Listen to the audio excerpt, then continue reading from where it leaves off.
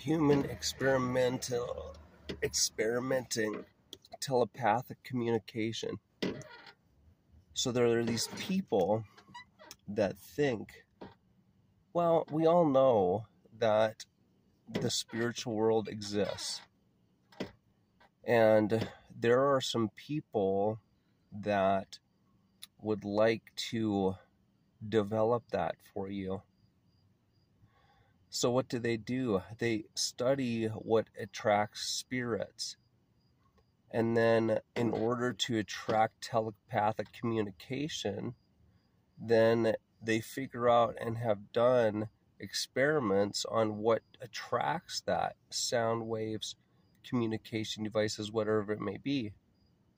And then they do that to you, and they observe what the result is.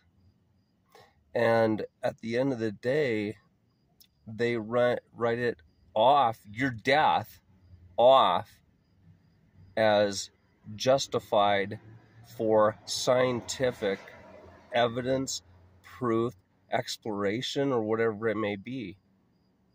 I was asked to sign a document when I was a kid, and I said, I'm not signing that.